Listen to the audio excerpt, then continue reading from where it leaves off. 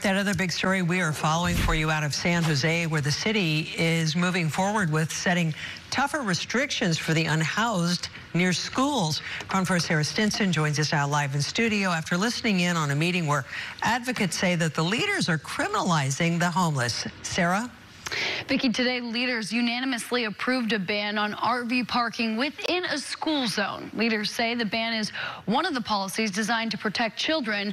The city plans to first try the restrictions at 3 of its schools before expanding it citywide. But homeless advocates say this pushes the unhoused out with nowhere to go.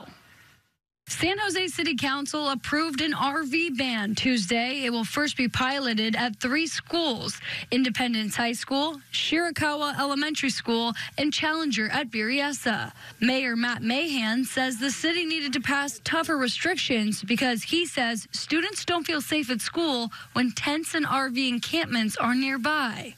Sometimes being harassed on their way on and off campus, or having break-ins on campus, even found needles on their picnic tables. Back in 2021, the city voted to restrict encampments within 150 feet of schools, but that's become more of an informal guidance. Council members say the new initiative will give the city authority to put up no parking signs and tow RVs within the school zone. Homeless advocates have been opposing this measure since January, and they continue to do so. You see a dog on the side of the road, do you not pull over and take that dog for help?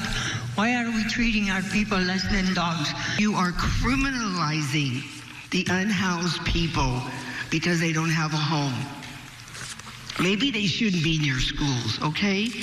But, you know, there's no place for them to go. Mayor Mahan agrees that while they work to protect schools, they also need to provide more support to those being pushed out of the school zones. We need to have safe managed places, whether that's safe sleeping, safe parking, interim shelter, permanent housing. We need a place for someone to go when we abate them. Councilmember David Cohen expressed frustration, saying the approved Berryessa RV safe parking site in his district would help provide a place for people to go, but it continues to be delayed.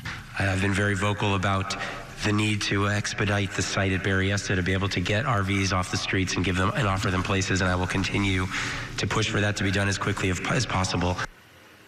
San Jose City Council will have a second reading on this next month. Once it gets the final approval, the city says it'll be months before people see any signs of enforcement, as the Department of Transportation needs to do a safety assessment. I'm Sarah Stinson reporting in studio. Back to you.